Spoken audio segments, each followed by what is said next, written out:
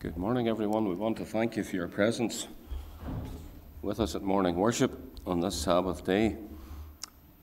Just to read to you from Isaiah 43, the opening verses.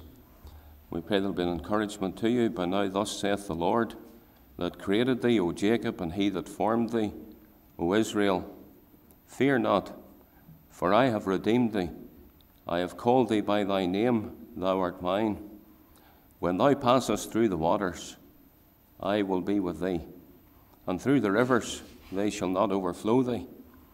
When thou walkest through the fire, thou shalt not be burned, neither shall the flame kindle upon thee.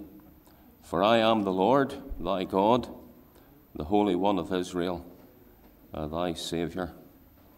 So we pray the Lord will bless and encourage every heart through those great promises of the Lord's presence and his preserving hand upon us. There are many references to the Trinity in the book of Isaiah, and we have one there just in the third verse, the final words that we read, for I am the Lord thy God. That's a reference to the Father, the Holy One of Israel, is the Spirit, and then thy Saviour, the Lord Jesus himself. So Father, Son, and Holy Spirit is with us, and we rejoice in that knowledge today. The hymn 78, please. O little town of Bethlehem, how still we see thee lie. Above thy deep and dreamless sleep, the silent stars go by. So the hymn 78 will stand as we worship, please.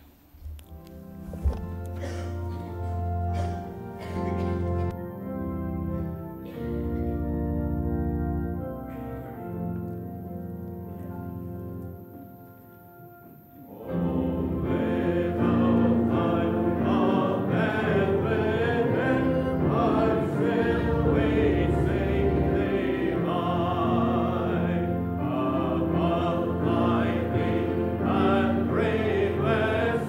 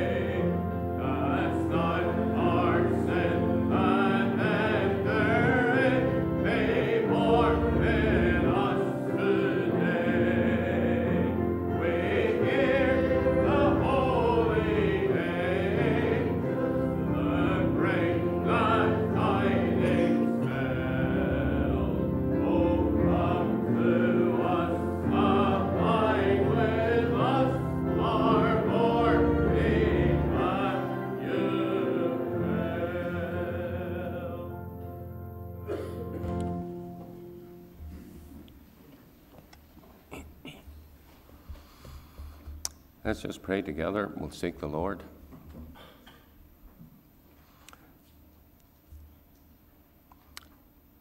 Our Father, we rejoice as we approach Thee in the truth of Your word, that Your mercy endureth forever.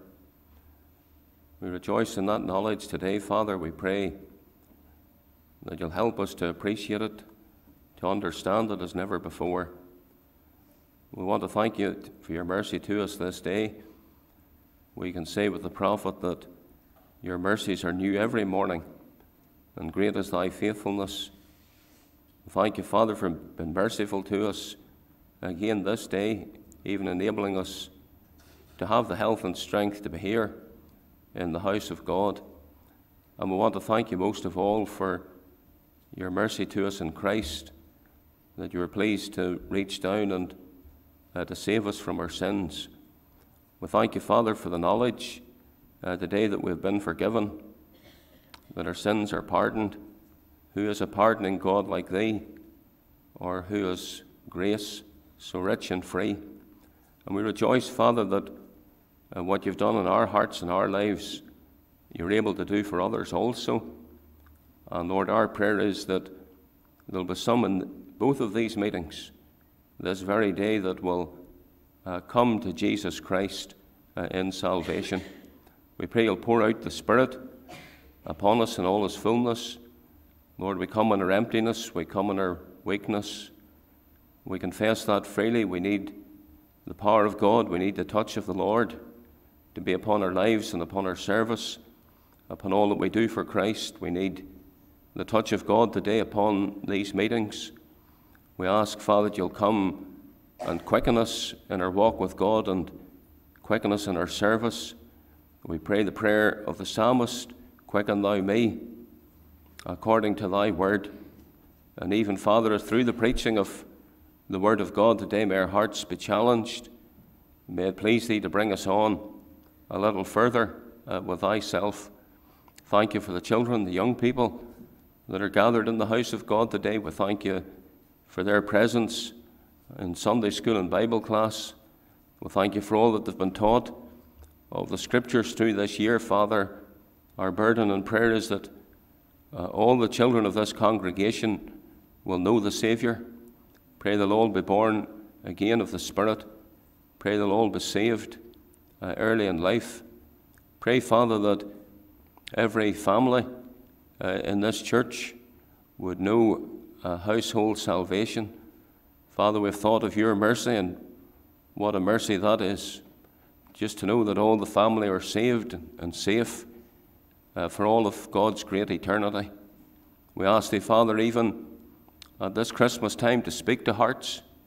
We pray that there will be some long prayed for, even in this congregation and among the families of the church.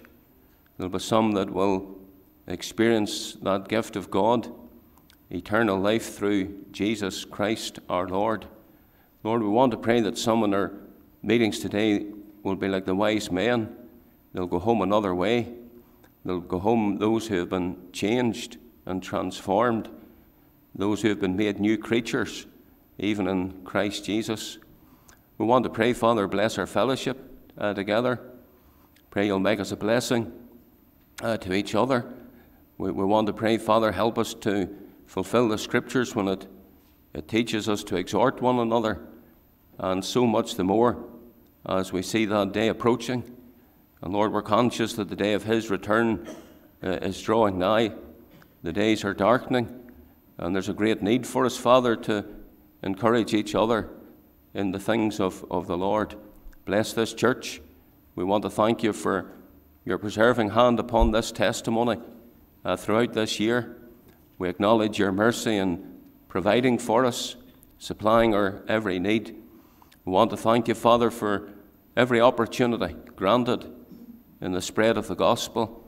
We pray that more such opportunities, even greater doors of opportunity and utterance, will be given to us as a church in the year that in Your will we'll soon enter out into. Lord, lead this work on. We pray that the congregation will go forward. We're praying for the strengthening of the work. We're asking Thee to add to it. You're the one that gives that increase. So we plead, Father, that you might hear our earnest cries, even to that end. We ask you to remember those that can't be here today because of age or infirmity, those that are unwell. We're asking, Father, that you might be near to them especially. Draw near. Remember that lovely name, Emmanuel, God with us. May that be true of all of our families, but especially, Father, those that can't be out for fellowship in the house of God. May they especially, particularly today, know that the Lord is with them. Draw near and comfort their hearts. We pray for the healing hand of God to rest upon each one just at this time. And Lord, help us to appreciate the health that you give to us. How often we take for granted those blessings that you bestow upon us. And Lord, we want to pray that you'll help us to give ourselves in the service of Christ while there's time and while there is that opportunity. We remember, Father, the angels announced that there would be peace on earth. And Lord, we pray for that day. We pray for the coming again of the one who is the Prince of Peace. As we think at this season of his first advent, we would pray in fulfillment and obedience to the teaching of your word. We pray for the coming again for the second advent. Our cry is, even so come, Lord Jesus. We long for that day when they will beat their swords into plowshares and their spears into pruning hooks, that nation shall not lift up sword against nation, and neither shall they learn war any more. Remember, Father, those conflicts taking place on the earth, in Ukraine and in Israel at this time. Pray for the hand of God to intervene. We pray, Father, that very soon, very quickly, that those conflicts would be brought to a close and a conclusion. We're praying, Father, for wisdom to be given to those in places of authority. Even at this time, you've exhorted us so to pray that we might lead a quiet and peaceable life in all godliness and honesty, for this is good and acceptable in the sight of God our Saviour. Lord, hear our prayers.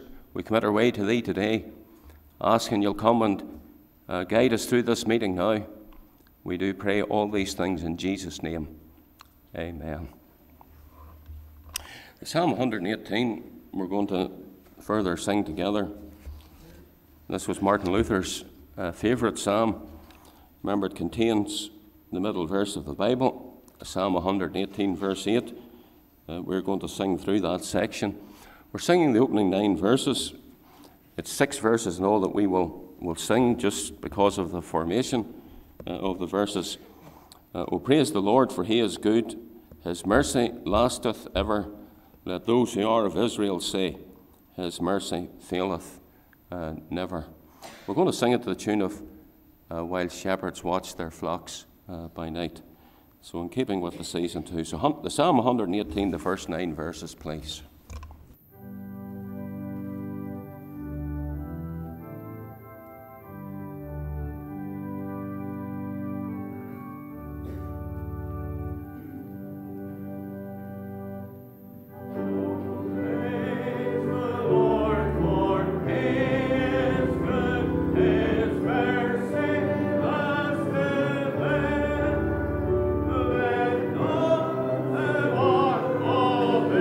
Friend.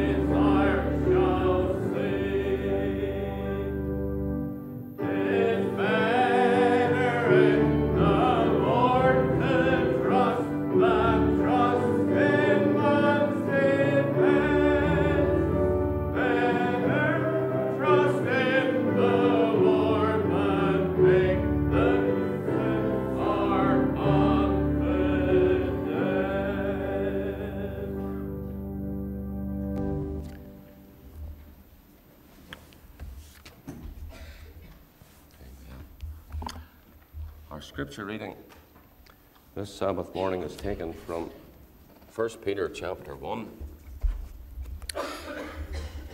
So Peter's first epistle.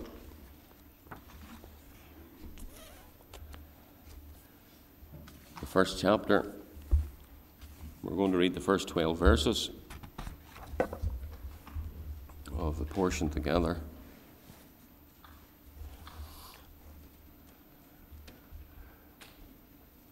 So let us hear the word of the Lord. 1 Peter 1, verse 1. Peter, an apostle of Jesus Christ, to the strangers scattered throughout Pontus, Galatia, Cappadocia, Asia, and Bithynia, elect according to the foreknowledge of God the Father, through sanctification of the Spirit, unto obedience and sprinkling of the blood of Jesus Christ. Grace unto you, and peace be multiplied.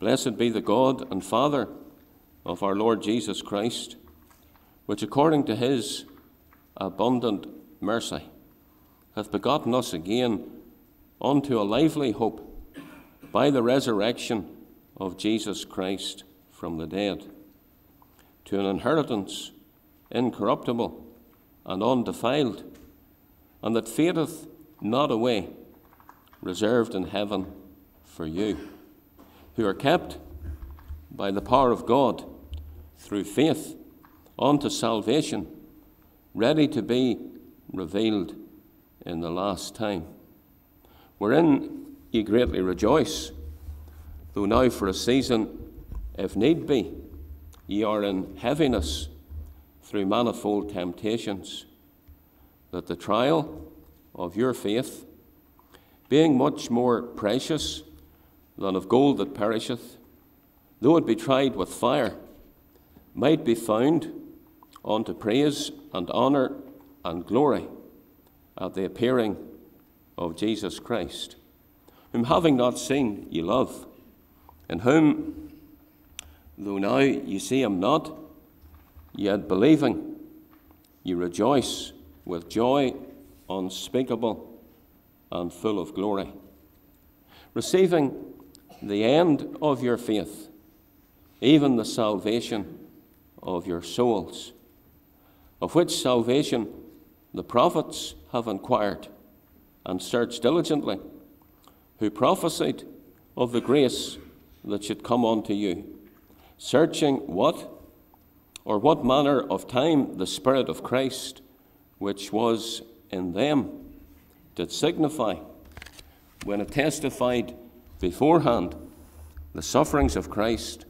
and the glory that should follow, unto whom it was revealed that not unto themselves, but unto us they did minister the things which are now reported unto you by them that have preached the gospel unto you with the Holy Ghost sent down from heaven, which things the angels desire to look into. So closing our reading there, the end of that 12th verse, and we're sure the Lord will add his blessing today to the public reading of his word. We take a moment to welcome you all in the name of the Lord Jesus to the Lord's house this Sabbath morning. May we know the Lord's presence, may we know the truth of that name. As we prayed a little earlier, Emmanuel, may God be with us. May he be with us today, may he be with us this week. May you know his presence with you right over this holiday period, even into the new year of 2024. If you're visiting with us, we want to thank you for coming to the service. We're encouraged to have you present today, and it's our prayer that you'll be blessed by the fellowship and the ministry of the Lord's Word here today. It's good to have all the children and young people that are present in the service. We were blessed to hear you practicing here for the carol service in the church just a little earlier. We're looking forward to the carol service, and I'm thankful to you for the chair that you left me here in the pulpit. You must have thought I needed a little bit of elevation just that you could see me that wee bit better.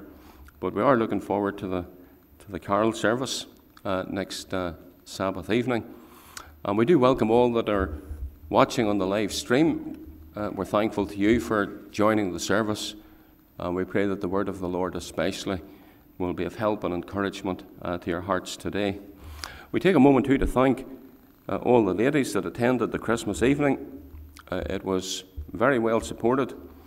It was a great night of fellowship. Especially we want to thank our sister Sarah and those that helped her for the excellent meal that was served. It was evident to all that were present there was so much thought and planning and work that had gone into all of the preparations, and the meal was thoroughly enjoyed by all that were present, and also to those that helped with the decorations. They really added to the evening.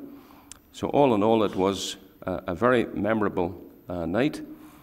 And on behalf of the ladies, we want to thank the committee for covering the costs of the food. The ladies would like the committee to know that that was very much appreciated and a great encouragement to them at the end of this year.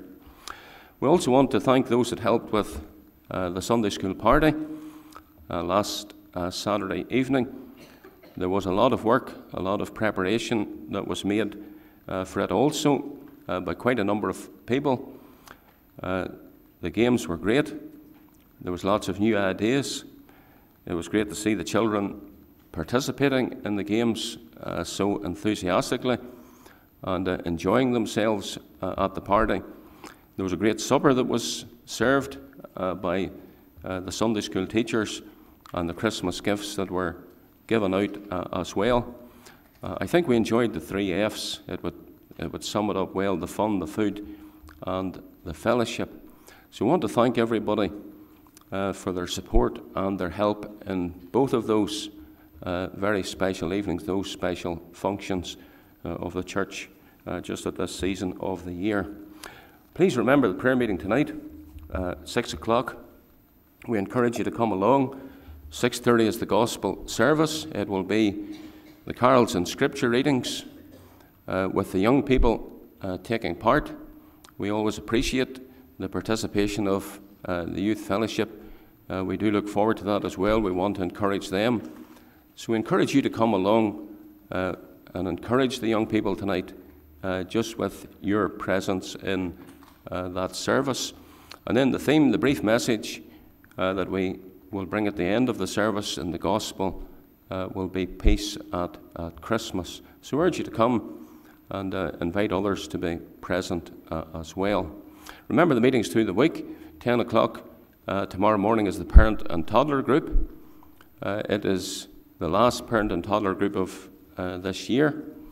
So we do want to thank Laura and the team of ladies that assist her for all of their labours during this year. It's very encouraging to see all that attend the parent and toddler group, all that hear the word of God through that outreach of the church, and it's our prayer that it will go on from strength to strength in the new year of 2024.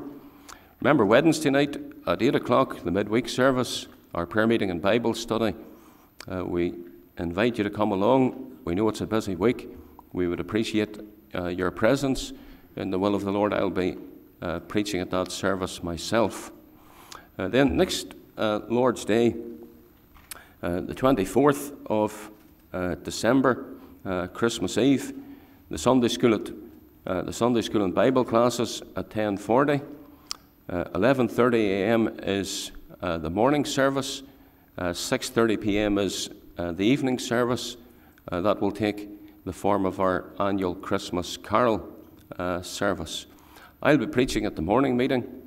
We've invited Miss Doreen McAfee to come along and speak at the carol service. You know that our sister's home visiting with her family especially over this holiday period. So we're pleased that she's able to join with us at the carol service. That will be very special for us. So keep that in mind.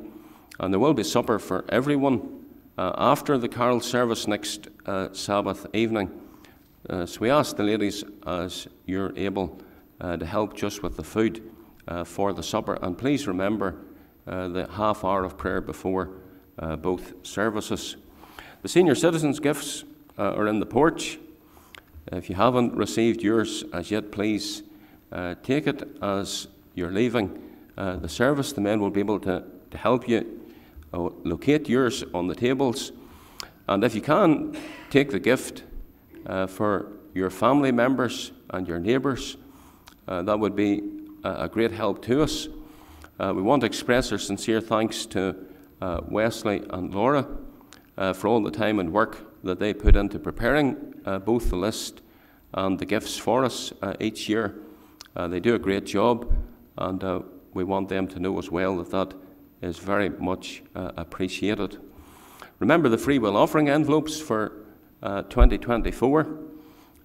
If you haven't received yours as yet, see our brother Mr. Billy Hill. And remember, we encourage you to sign up for the free will offering envelope scheme to support the church here weekly with your finance. If you haven't already done that, speak to our brother Mr. Billy Hill, and he'll be able to make the necessary arrangements for you. Keep in mind the literature that's there.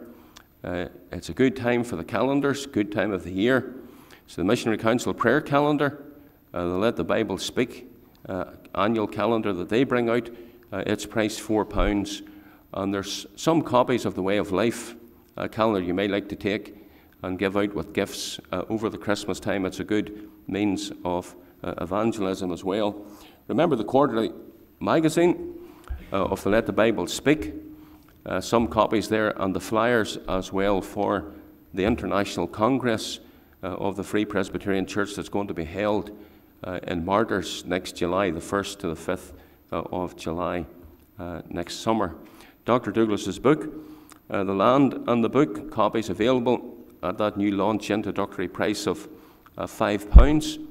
It would make a good gift for a friend or family member at this Christmas time. If there's need of more copies, let us know about that. Remember the Christmas missionary offering this year is going to be for the Bible Spreading Union in England to help them purchase Bibles. They give grants to different churches and missionary organisations. They buy the Bibles from the Trinitarian Bible Society and help those that want to distribute the Word of God. They have given us grants here in the past. We've appreciated that. So we'd like to help them in that very important work in which they're engaged. We'll take that Christmas missionary offering next Lord's Day. So if you'd like to give to it, and we encourage you to give generously, mark the envelope, please, for the Bible Spreading Union. This Wednesday morning, our two brethren, Mr. Colin Maxwell and Mr. Noel Shields, are going to be in Armagh. Remember, in recent years, they have been conducting open airs and outreaches in a number of the towns and cities across the province, particularly in the winter time, when they aren't just as busy with the missions and with the children's work in which they're involved. So they will be in Armagh this coming Wednesday morning to do an open air and some outreach. So please pray for them. And if you see them, if you're down the town, take the time to speak to them and encourage them in the work in which they're involved. Remember those that are in hospital. Our sister, Mrs. Florence Redmond, she would really appreciate the prayers of the congregation just for the Lord's healing touch to be upon her. And Stephanie's mother, Mrs. Telford, is also in hospital with pneumonia, and the family would appreciate your prayers for Mrs. Telford too, just for a speedy recovery at this time. The hymn 445, please. I think those are all the announcements. 445, it's not an easy road. We're travelling to heaven. For many are the thorns on the way. It's not an easy road, but the Saviour is with us. His presence gives us joy every day. Verses 1 and 3 of 445 will stand as we sing, please.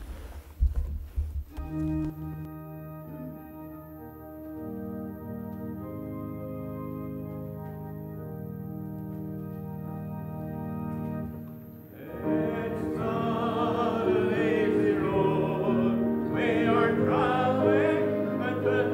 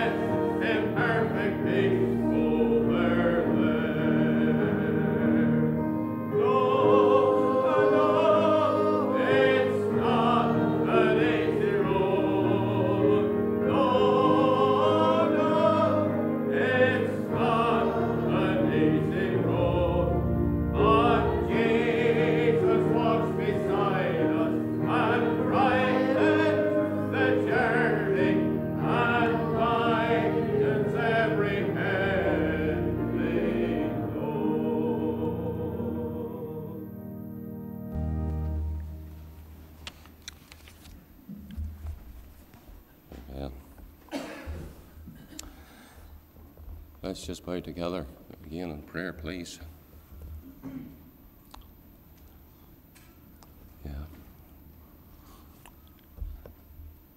Father, we ask Thee to guide us in our petitions.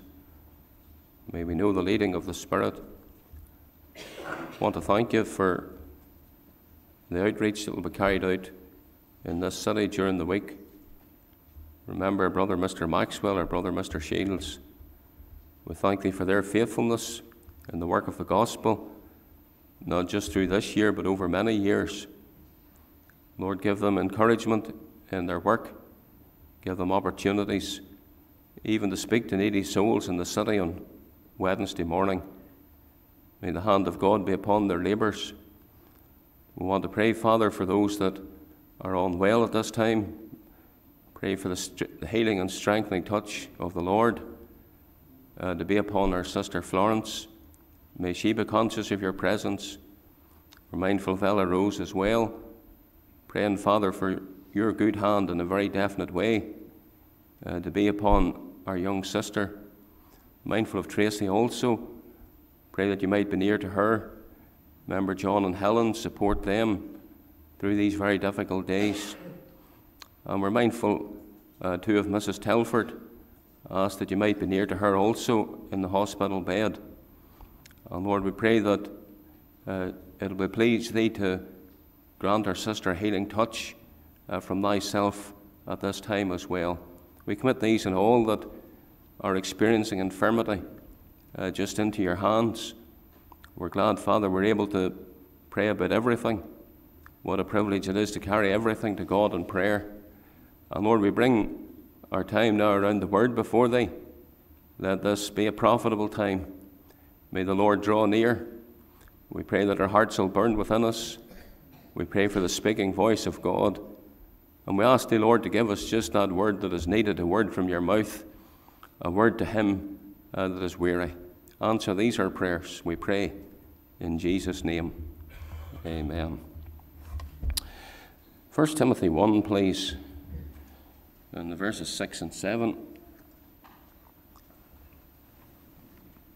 are our text today. 1 Timothy 1, 6 and 7.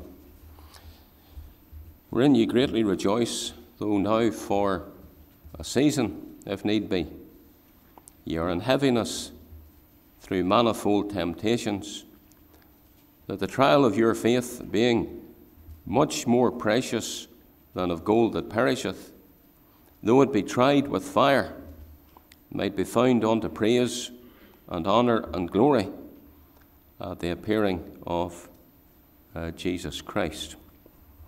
I want to think this morning on the subject of the trials and troubles of life, and especially the trials and troubles of the Christian life. And that hymn that we just sang together, there's a line that says, there are trials and troubles. And every one of us that are here this morning know how true that is. And we know it is true particularly by experience. All of us have passed through those times of trials and troubles. And that, brethren and sisters, is what Peter is teaching about here. He's talking in this passage about the trials of the Christian life. Can I point out to you for your help as you read and study this epistle, that is one of the main themes of this letter, the theme of suffering, the theme of trial. The key word of 1 Peter is the word suffering, or words that are equivalent to it. The word itself, or similar words, are found no less than 21 times in this short letter. So it's very clear, if you think of 21 spread over just 5 chapters, it's evident that this is a clear theme of the book. So the subject is addressed fully and thoroughly in the 5 chapters of the epistle. This is a key book in the Bible to help us to understand suffering in the Christian life. In that regard, it's interesting to note that the sufferings of Christ are spoken of in every chapter of this epistle, but those sufferings, the sufferings of our Saviour, are never mentioned in the second epistle. So there's no doubt in this letter we learn something about suffering. Peter was writing to a people who were suffering, a people who were being tried. And he's writing to strengthen and encourage these believers. This book, this letter, has much to say. It has much to teach those believers who are being tried. So if that is your condition today, if you're suffering, if you're being persecuted, if you're being tried or in a time of trouble, then there's a message here for you today. So let me just highlight some of the lessons that you learn about trials and troubles, the trials and troubles of the Christian life. You'll notice, first of all, that those trials are to be expected. Notice that the text says in verse 7, the trial of your faith. So it's clear from this text, clear from this epistle, the times of trial will come to the child of God. There's something that is to be expected. Life for the Christian in this world will not be easy. We've been singing together about that already. There will be periods of great difficulty, even periods of great darkness in the Christian life. There are some Christians, mainly in Pentecostal circles, who would teach that a person who is saved will never again face trial and affliction. But let me emphasize to you, brethren and sisters, that nothing could be further from the truth. That is not what Peter is teaching in this epistle. It's not what he taught in either of his epistles. And that is not scriptural. It's not a scriptural view of the Christian life, and it's not the message of the Word of God. Many times over, the Bible leaves us in no doubt that the Christian path will not be easy. Peter said, if you look a little further into the epistle, chapter 4, verse 12, Beloved, think it not strange concerning the fiery trial which is to try you, as though some strange thing happened unto you. Those Christians I've mentioned to you already that would say that Christians should never again experience trouble, they would want you to think it's a strange thing if trial enters into your life, times of trouble. But Peter says that's not the case. Think it not strange concerning the fiery trial which is to try you. So his message is, you're not to think of trial being a strange thing. It's not uncommon. It's not something that's out of the ordinary for the child of God. Even fiery trial or severe trial, is the idea there, is not to be seen as a strange event for you. It's not to be seen as a strange situation in which you find yourself.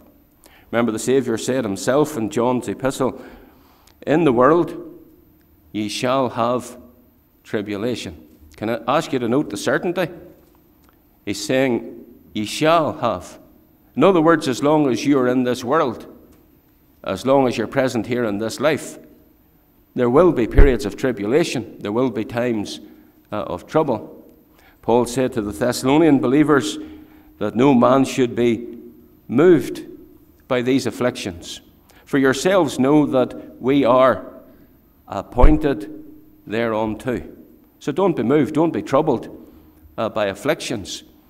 They are an appointed part of the Christian life. Do you see the word where it says we are appointed? Just as certain as an appointment that you have in this life, we are appointed thereunto.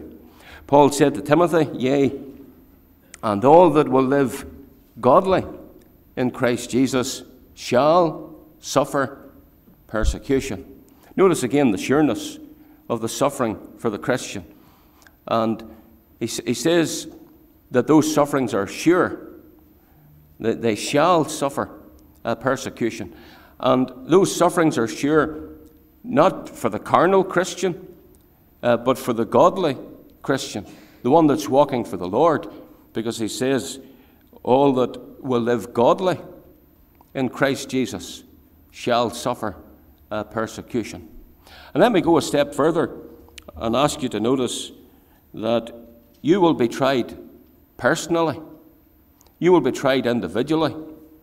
Because the text says the trial of your faith. It's interesting to think and to study of being tried by God.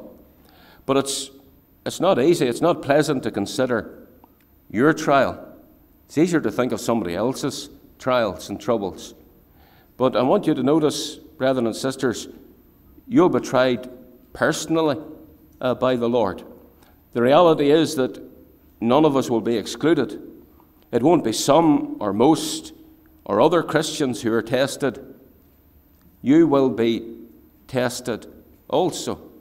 Remember that Paul said, all that will live godly in Christ Jesus shall suffer persecution. So it's clear that none will be excluded.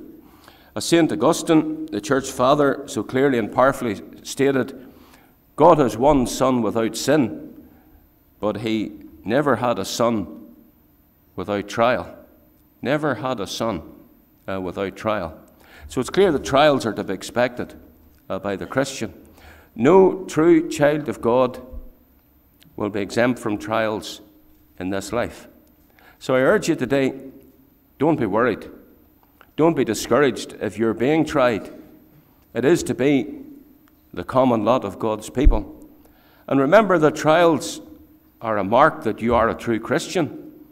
Paul stated when he was writing to the Hebrew believers, for whom the Lord loveth, he chasteneth, and scourgeth every son whom he receiveth.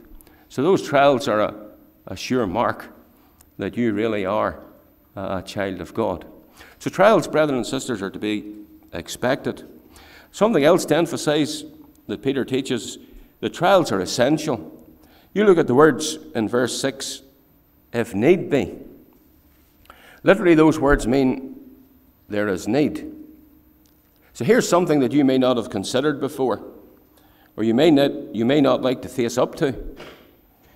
But he's teaching us that experiencing trials and tests is something that is needed for the Christian. It's something that's absolutely essential. It's something that's a vital, a very important part of the Christian life. It's something that's very important for the growth in grace of the child of God. You ask, why is trials and troubles needed? Well, one answer is so that your life can be purified. If you look at verse 7, the trial of your faith, being much more precious than of gold that perisheth, though it be tried with fire. The picture Peter's presenting us here with is of gold going into the furnace. And that is how it is purged and purified. And it is the same in the Christian life. Remember that the Lord said to Israel through Isaiah the prophet, and I will turn my hand upon thee, and purely purge away thy dross, and take away all thy tin. So whenever a Christian goes through the fires of affliction, the result is the dross, that which is of no value, of no use. The dross in your life is burnt up. All the pride, all the self-reliance, those things are purged away. Sometimes a Christian, maybe this is true of you, they think that they're strong. They imagine that they're spiritual. They think they're strong in the faith, when in reality they can be puffed up, full of pride, full of self-reliance. You think of the night the Lord Jesus was betrayed, and Peter, the man who wrote this epistle, full of himself, thinking that he was better than everybody else. He thought he was better, stronger, more spiritual than all the other apostles. He boastfully declared, though all men shall be offended because of thee, yet will I never be offended. He also said, though I should die with thee, yet will I not deny thee. Peter thought he could face every circumstance. But when the test came, what happened? He failed the test. And he failed it woefully. And the reason he failed was because he was trusting too much in himself, too much in the flesh. So, brethren and sisters, here's why trials are needful, why they're essential. They let us see where we really are in the Christian life. They let us see where we really stand before the Lord. They help us to grow. They help us to develop. They help us to mature in the things of God. David stated, "It is good for me." Notice the words carefully. "It is good for me that I have been afflicted, that I might learn thy statutes." So David had been in the school of affliction, and he said it was good. We don't always think like that. We don't always feel like that. But he said it was good. It was something that was helpful, something that was profitable. And he learned great lessons there. And he learned great lessons in the school of affliction from the Bible, from the Word of God. And the fact, brethren and sisters, is there are lessons in the Christian life that you can't learn anywhere else except through those times of trial and through those times of trouble. Stephen Charnock was one of the great Puritan preachers. He said, "We often learn more of God under the rod that strikes us than under the staff that comforts us." And how true that is. How important to see and to learn that that is really what Peter's saying to us here, what he's teaching us, brethren and sisters. There is a need. There is a need for trial in the Christian life. So those trials are essential. The third thing we'll emphasize is that the trials are extreme. The trials that God has appointed for his people, often they're not simple, they're not easy. There's times that they can be very severe, very difficult, even very painful to bear. We're taught that here in this passage in two ways. We're taught it by the nature of the trial. In the middle of verse 7 it says, "Though it be tried with fire." He's teaching that just as gold goes through the fire, so too will the Christian. We read those words of Isaiah at the beginning of the meeting.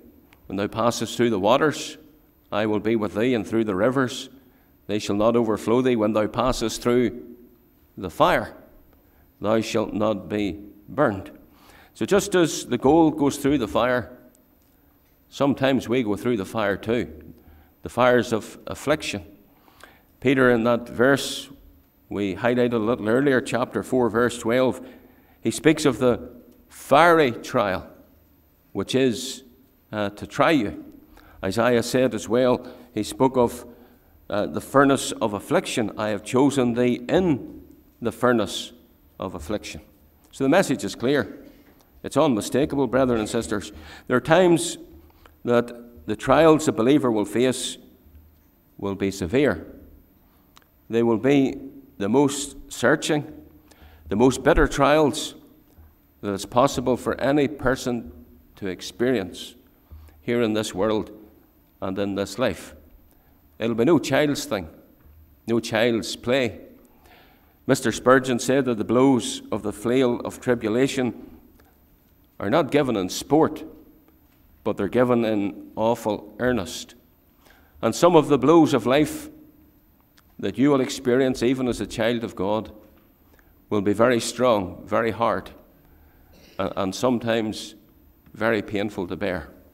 So we see that the extremity of the trials of the Christian life are taught by the nature of the trials, but also by the number of the trials. At the end of verse 6, Peter says, "Ye are in manifold temptation." Remember, the word temptation has two meanings in the Scriptures. The idea there is manifold trials or manifold troubles. In other words, many. That's the idea of the word manifold. So he's teaching that the trials of the Christian, they're not going to be few or scarce in number. They're going to be something that will be many. You can expect, as you walk the pilgrim pathway, to be tried over and over and over again. The psalmist said, many are the afflictions of the righteous. Paul, writing to Timothy of his own experience, said, persecutions, afflictions, which came on to me at Antioch, at Iconium, at Lystra. And notice, it's easy to pass over it in the reading of the passage, but both persecutions and afflictions are in the plural. Paul says persecutions, afflictions. So Paul's trials had been many. They had been manifold. And he had many trials in a short time. That was just one short section of one of his missionary journeys that he was speaking about. Remember that Job, that choice servant of the Lord, man that feared God, eschewed evil, he lost his wealth, lost his business, lost his family, lost his health. And he lost all of those things not at different times in his life, but all at one time. His trials were many, and his trials were extreme. There's an old saying, I'm sure you've used it yourself, trouble never comes on its own. So brethren and sisters, you can expect to be tested, and you can expect to be tested many times. And in those many trials, you will be tested in various ways. You'll be tested by poverty, by illness and infirmity, by difficult circumstances, by persecutions of those who oppose you as a Christian. You'll be tested by bereavement and by the loss of loved ones, those who are near and dear to us. The trials will be severe. The trials will be extreme. You ask today, how will I get through the trials? How will I endure the furnace? How will I cope with those extreme and difficult times? Well, the answer is by His strength, by His power, and by His grace. Remember, it's good to read the verses in their context. Look at verse 5, just the verse before where we took our text from today. Who are kept by the power of God through faith unto salvation, ready to be revealed in the last time. So just think of those words, kept by the power of God. How vital that is, brethren and sisters. What you must do is pray. Pray earnestly for His power, for His grace. Pray for the Lord to strengthen you. Pray for a nearer sense of His presence. Pray for His guidance as you make all the very difficult decisions in those times of trouble. Notice as well the encouraging words there at the end of verse 2. Grace unto you and peace be multiplied. You ever noticed that before? That the grace that you need, the peace amidst all the times of anxiety, that those great graces can be multiplied. God can give them to you in abundance. And that's what Peter was praying for these Christians. And brethren and sisters, I encourage you to pray for others. Bear one another's burdens. What a great help and support that can be. Those that you know who are passing through times of trial and trouble, pray that grace and peace might be multiplied unto them. The final thing we'll emphasize is the end of the trials and troubles. What end or what outcome, what result has God in view by times of trouble? We'll look at verse 7. He speaks of the trial of your faith. And the end of the verse says that it might be found unto praise and honor and glory at the appearing of Jesus Christ. The purpose or the end that God has in view by trial and suffering is especially to test your faith. And there are two reasons in particular that the Lord tests your faith. One is to prove the sincerity of your faith in Christ.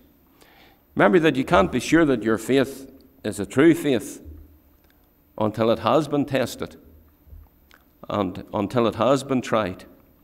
Remember that often people make what we call a profession of faith.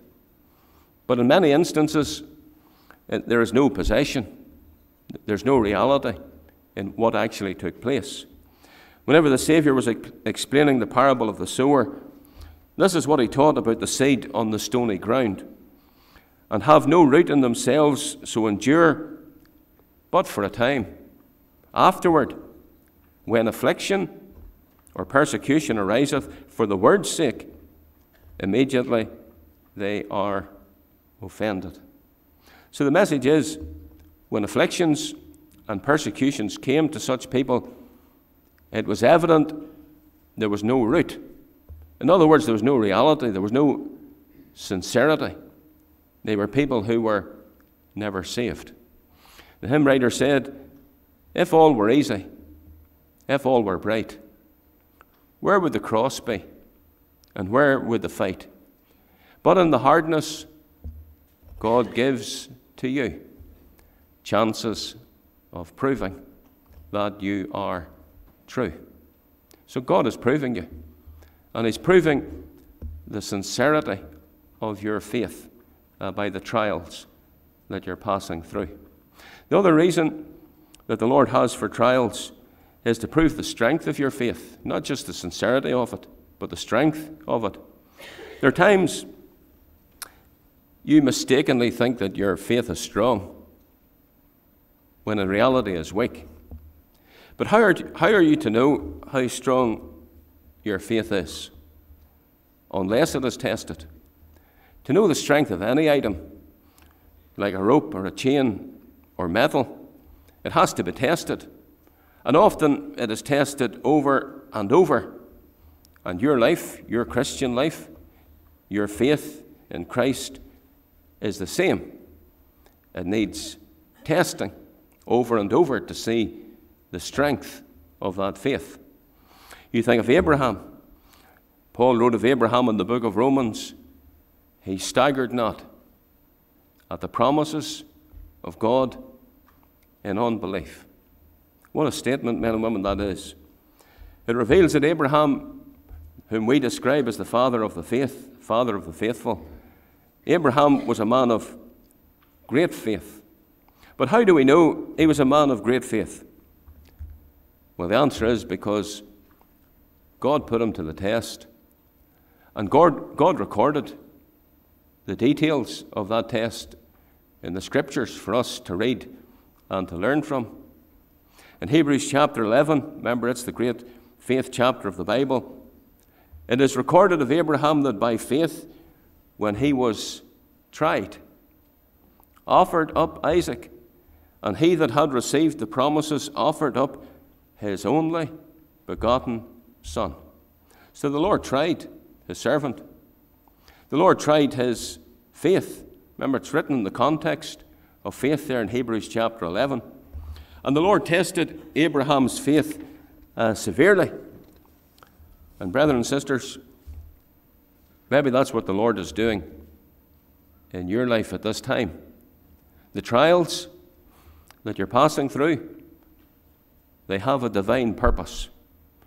They are testing your faith, testing the sincerity, the reality of that faith, and testing the strength of it as well.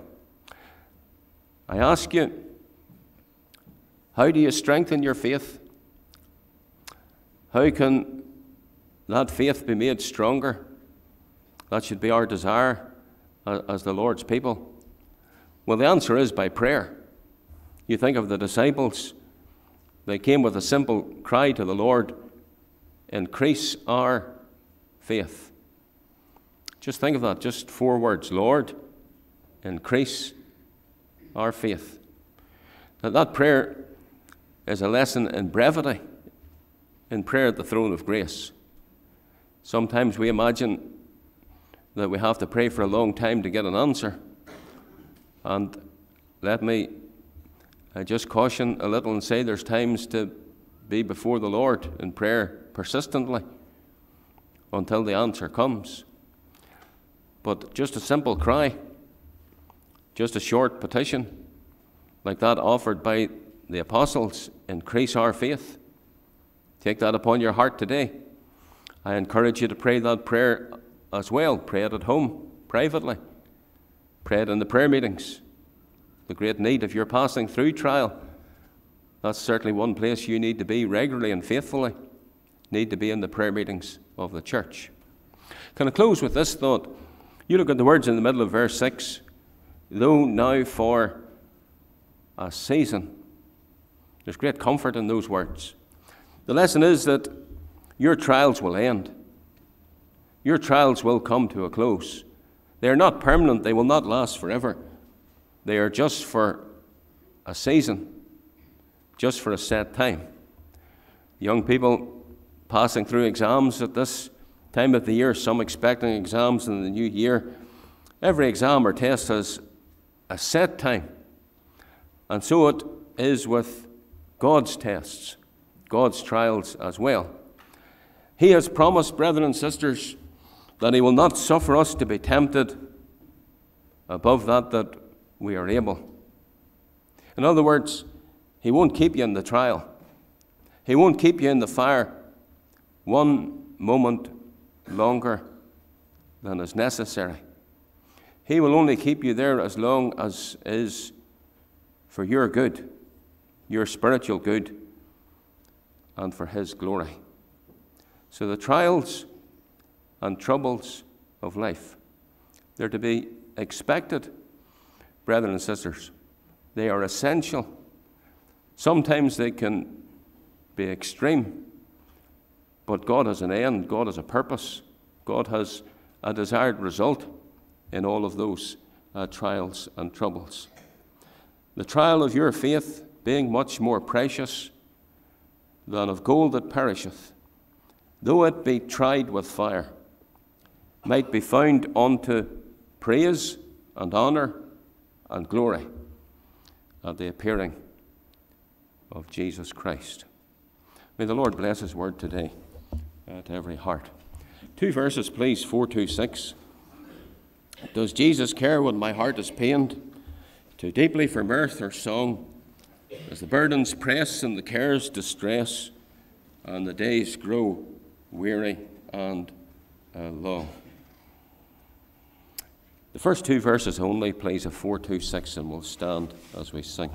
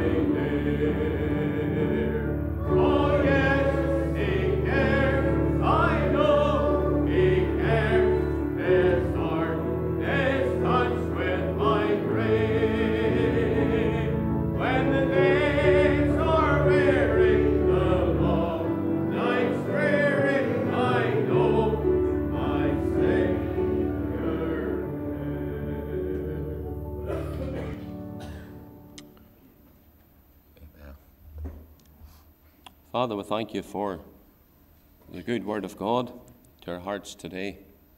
Pray that you'll speak on to us. Our prayer, Father, is lead us on with thyself. We pray that you'll increase our faith. Rid us, Father, of that self-confidence, that dependence in the flesh. Help us, Father, to lean more upon thee day by day. We ask thee to burn up all the dross. You know the way that we take. When you've tried us, you'll bring us forth as gold. You'll bring us forth as pure gold. And Lord, we want to be found unto the praise and glory and honour at that day when our Saviour appears and we stand before him. So we ask thee, Father, that you'll deepen our walk with thee, that will mature more day by day. We ask thee, Father, to apply to all of our hearts the great truths that we have considered today from your word. The scriptures speak about the fellowship of his sufferings, and we're conscious, Father, of all that the sufferings that we will experience in this world. And we pray that his grace, his peace will be multiplied today unto all of your people that are gathered here. Part us, we ask, in thy fear, with thy favour. May the grace of the Lord Jesus Christ, the love of God the Father, and the fellowship of the Holy Spirit, the Comforter, be our abiding portion, we pray, in Jesus' name. Amen.